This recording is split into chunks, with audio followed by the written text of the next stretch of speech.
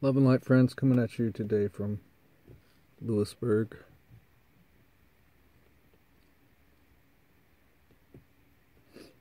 Let's talk about self-hate. What is self-hate? What does that mean?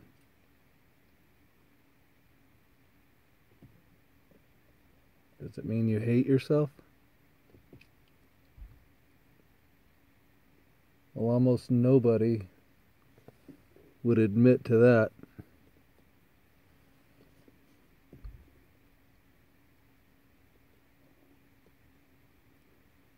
But are we naive enough to think that people that do terrible things to other people, a quick, simple example would be, a soldier going to war, gets on an airplane, flies to some distant country, is given a gun and told he has an enemy, and will just kill people. They don't know the people, never met them, don't know a thing about them. Oh, well, they have a gun and they're going to kill me. Well, if somebody was trying to break into your house and you had a gun, do you think that you might get the gun to defend yourself? But you, as the burglar breaking in, justify killing the person in the house because the person in the house has a gun. They're trying to protect their family, their country, their land, their whatever, their life.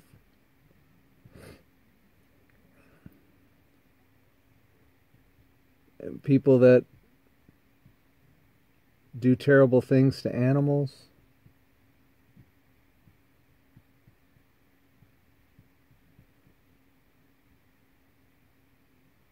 and they always justify it. Of course, the ego has to justify its own ignorance. So if you're causing misery to animals and torturing them to try to discover something for the betterment of man, don't you think you might find a better way to discover things for man than torturing living things and causing them misery and ultimately death?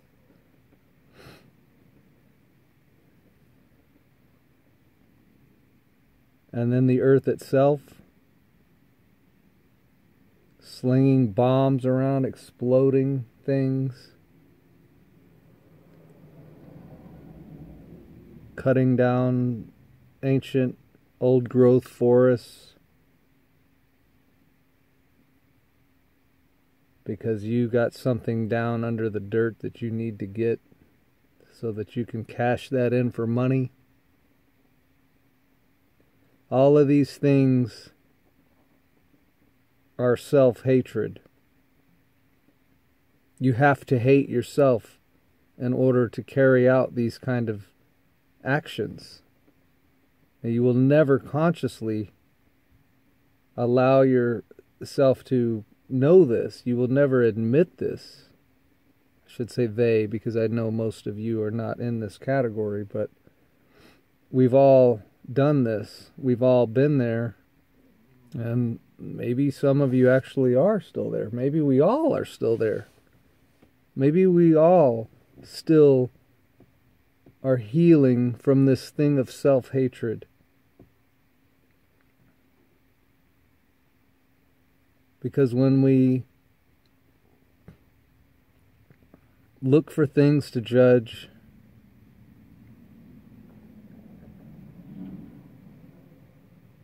we look for things to blame,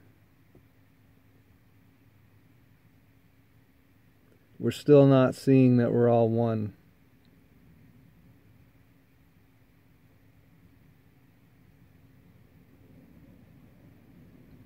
And by judging and labeling. And society seems to be at an all-time high at this point with this very activity. We're still trying to divide, we're still trying to categorize, we're still trying to figure out what group we're in, what label we fall under. And this has everything to do with self-hatred, and self-hatred has everything to do with ego.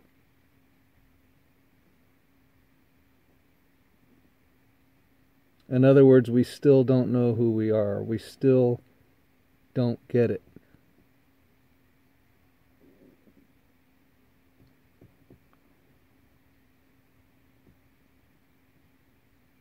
But we're in the process of healing. That's why so many people are waking up. Waking up really is just another way of saying healing. And when you are healed, and you no longer hate yourself, you will no longer hate your brother. You will no longer project labels and judgments.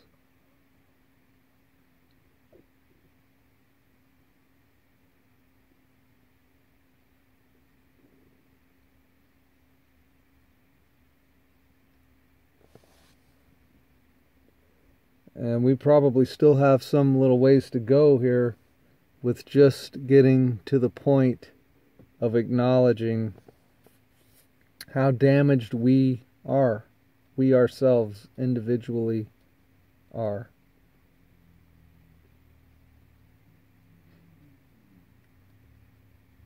Due to repeated trauma.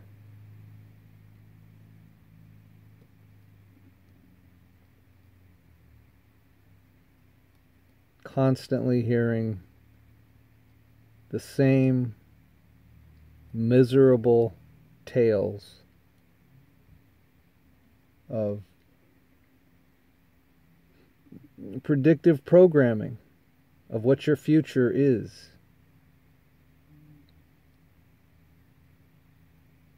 They want us to believe that war is imminent. They want us to believe that we have an enemy. They want us to believe that we need to prepare and constantly have in the conscious mind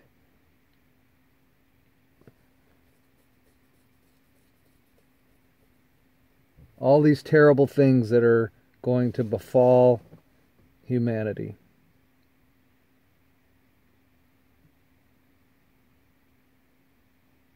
And it's very clear we hate ourselves. We hate ourselves. And it seems to make sense that we would hate ourselves because we as the egotistical people, humans, are the cancer growing on the organism of the earth. And see, in that self-hatred, we could then go on to say, well, then humans should just be eradicated and the earth would be fine. But that's not what the human experience is about. It's not about coming this far to be eradicated. It's about coming this far to understand who and what we really are and what we're really not. And being honest about what we have been.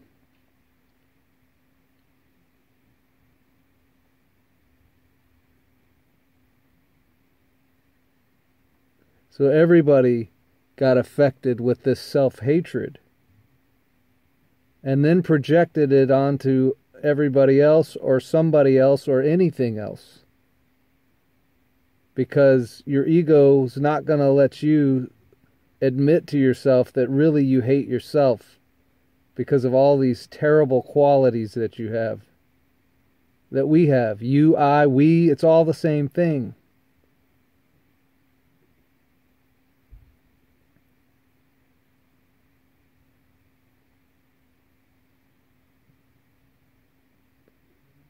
But we're healing. We're healing. We're coming to understand this, and we will heal. And when we heal, the earth will heal, because we will stop participating.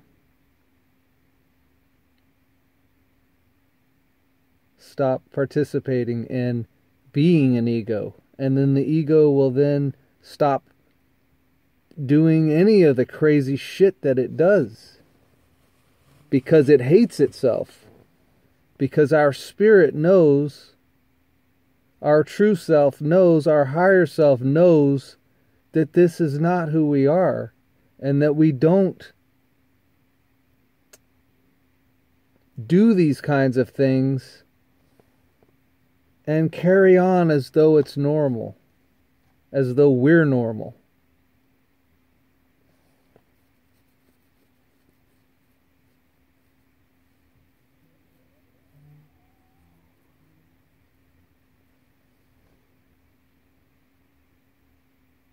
And those that would have us to continue as egos know this. That's why they're constantly putting predictive programming into your conscious and subconscious mind through their networks of MSM and entertainment. Entertainment. Can you imagine thinking that it's entertaining to put a disease into your own subconscious mind so that you can therefore be corrupted from within and become something you're not and do things that you would never do if you knew who you were? That's entertaining somehow. That's considered entertainment somehow. And we participate for one reason, if we are, because we hate ourselves. We hate what we've become.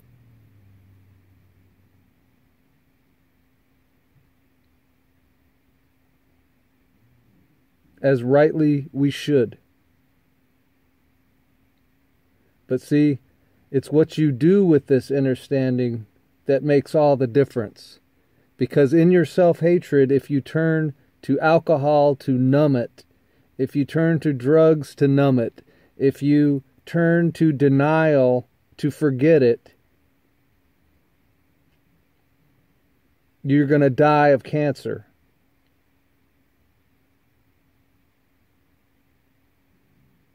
But if you will face the most disgusting thing you've ever seen,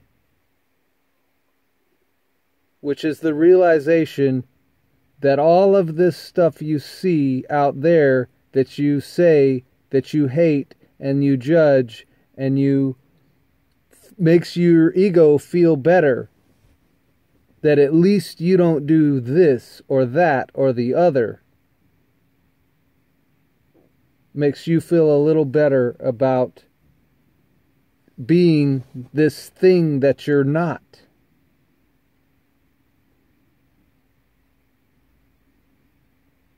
And there's no healing, there's no resolve from that. But when we're honest, and we can honestly say, yes, all of the, whatever you want to call it, crap. Let's just call it crap. All the crap is in me, has been me. I have participated in all manner of the crap that has become a cancer on this beautiful, wonderful world.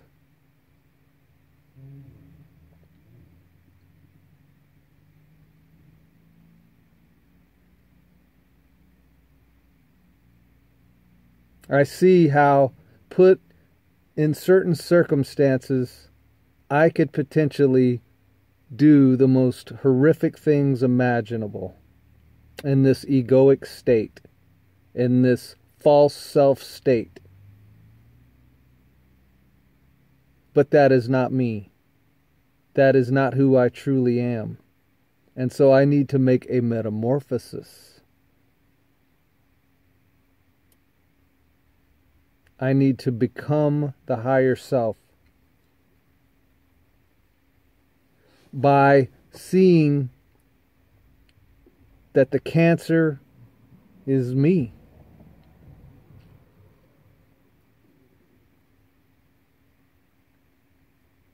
And I guess I should say was me, because I've awakened to it. I've accepted the higher self. I see that humanity needs to heal from this self-hatred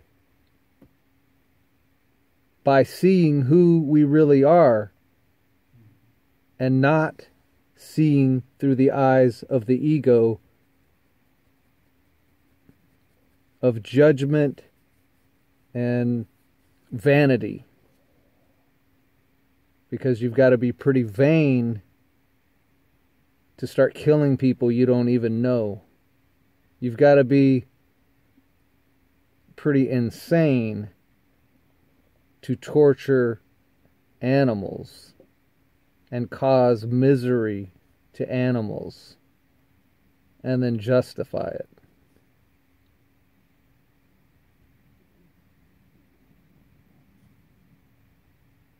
And what do we call that? Cold-hearted. Cold-hearted. So that means the heart isn't working. That means the heart portal is completely closed down. That means you have sunk to the lowest position within the self that you could be at, which would be the root chakra, the lowest chakra, where the base animalistic instincts, if you will, are attributed to man, the fight or flight, the survival mode. I must survive at all costs. Like you're so important in that state as a consumer and a destroyer. You're so important that you must survive at all cost as the egoic, fleshly human.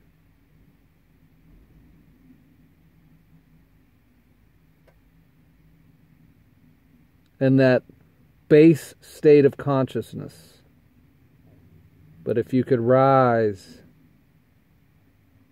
back up to the center of your being, which is the heart portal. If you could rise to that place and begin to see who you really are and who we really are.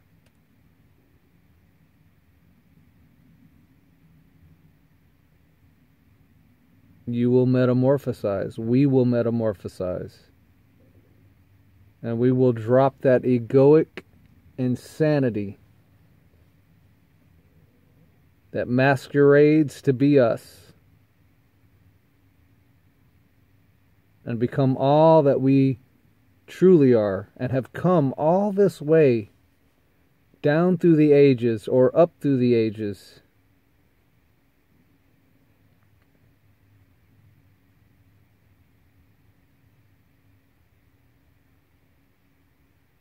This is all happening within. It's all happening within. The devil within you and me, the Satan, is the ego that rebelled against the God of heaven. The God of heaven is you, is your higher self, is your activated consciousness.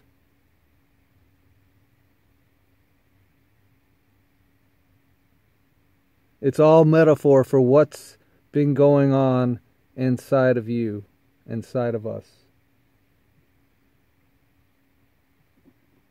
The sun is a heart, is a stargate that takes you into other parts of the galaxy, physically speaking, and other parts of the self, internally speaking.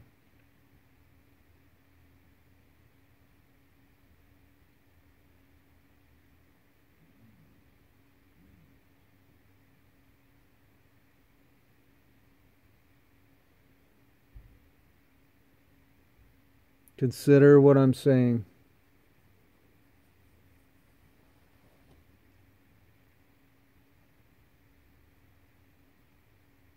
And learn to love yourself. Discover who you are. And you will not even have to learn to love yourself. You will love yourself. You will love your fellow humanity because you will see who and what we really are.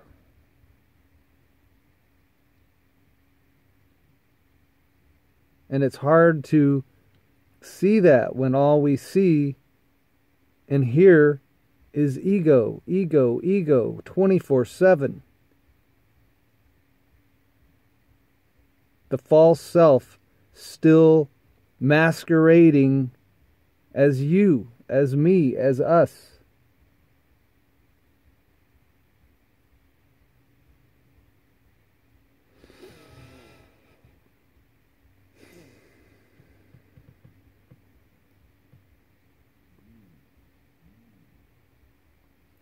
So don't give up, friends.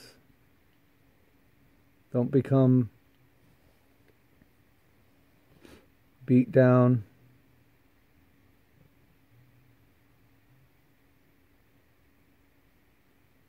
No matter what they say,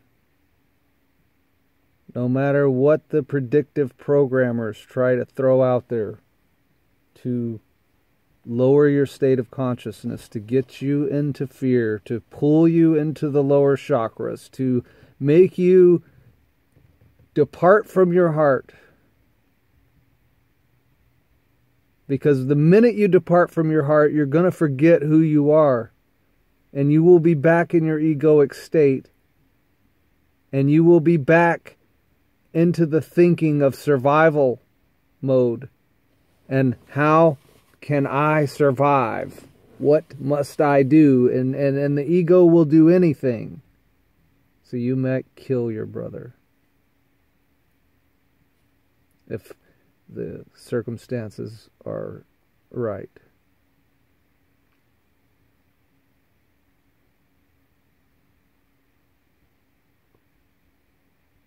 Don't forsake your heart. No matter what. And if you got to die yourself, die knowing and being and standing in and as your higher self, because you do not die. No matter what they do to the sleeve or the body, you do not die. You will not die. We are immortal. Your consciousness is immortal. And you will simply pass on into your next phase. But if you depart your heart and you die as an ego, you'll be back in this lower world in this very same position that we're in right now. Thinking the very same things you're thinking now. Coming to the very same realizations that we've done this before many times. And why do we keep doing this? Why do we keep ending up here? It's one simple answer. You departed your heart and became the ego. Also known as hardening your heart. And you died as something and someone you were not. And you cannot go higher, forward, onward, until you know who you are. So if you die as something and someone you're not, you have to do it again because you don't know who you are still. And you can't go forward not knowing who you are. You can't go forward being something that somebody else has told you you are. Trying to conform to all these things that they've thrown at us from our birth till now. That you're this, you're that, you got to do it this way, you got to believe this way, you got to bow this way, you got to bend that way, you got to pray this way, and you have no idea who you are. We have no idea who we are in that state, in that mental place of basically insanity. Basically, the world is full of egos that are insane and have no idea what's what. But that is not you, and that is not us, and that is not me, for we live, abide, exist in the heart, from the heart.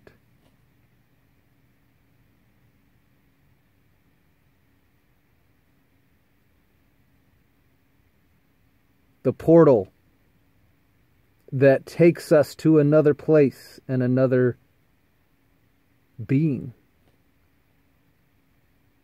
which is your higher self, which is the true you, which is not fooled by all of this foolery going on.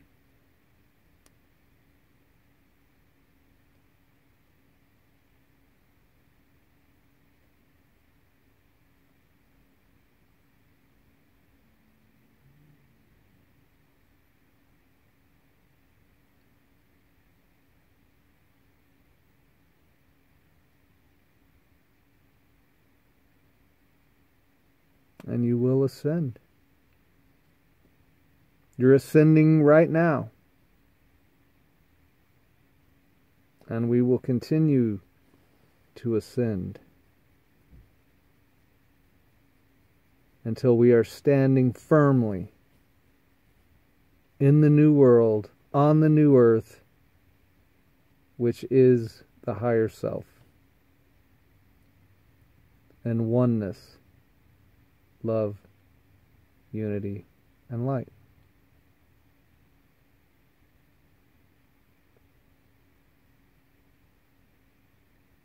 You've traveled thousands of years to get here. You've been through many lifetimes, lived many lives, done many things, had many experiences to get here. And for whatever reason, and whoever they are, attempting to keep you from remembering, to keep you in your ego.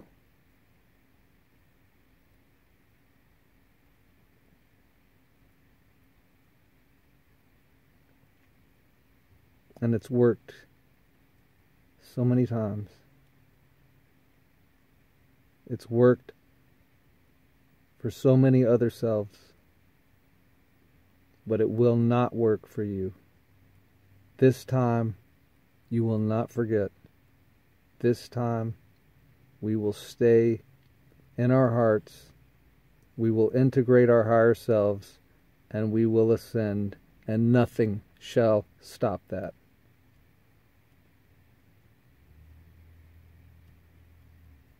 Because it would only be us that would allow that to be stopped. You see, it's by your consent. Nothing is forced upon you. Nobody can pull you into hell. You would have to agree to go there.